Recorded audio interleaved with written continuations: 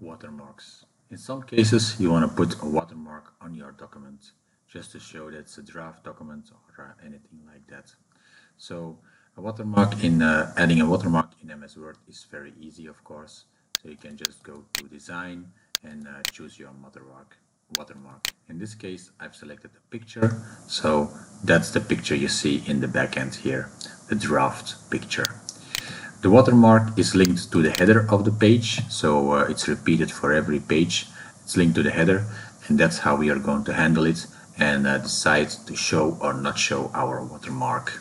So if I select this paragraph here with our watermark placeholder, then you can see the picture of the watermark is also selected.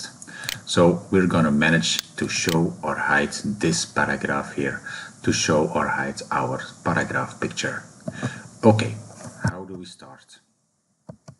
We start by going to our Salesforce. We are opening up, we are creating a docconfig for a watermark. So this is what you see here. We are opening our docconfig. So I have my docconfig opened already, and I have my watermark document attached to it. I have an opportunity data source. The opportunity data source, it has a checkbox called, there's only one boolean, is private, and depending on this is private, I want to show or hide the watermark. Okay, so now let's go to our watermark config type. I have my config type here. As indicated, it's of type paragraph, so to show or hide the entire paragraph of the watermark. The merge fields, of course, watermark, as you can see here in the header. This is the merge field, and I have a remove merge field action to remove the merge field only. So do not contain the do not remove the paragraph, because then your watermark is gone, of course. But if you want to show the watermark, you of course do not want to show the merge field. So you can handle that very easily with this one. And then I have my condition saying if the opportunity is private, then I want to show or hide the watermark. So let's see. This is all very simple, straightforward configuration in PDF Butler. So let's see the results. I go to my opportunity. I have my docconfig already added here. So I just click the button.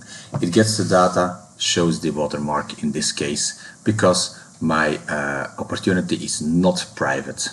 So the watermark is shown. I just quickly change the value of the private item here.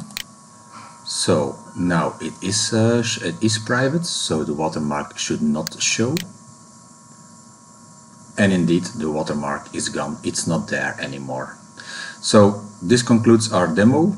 Just to wrap up, create a Word document with a watermark.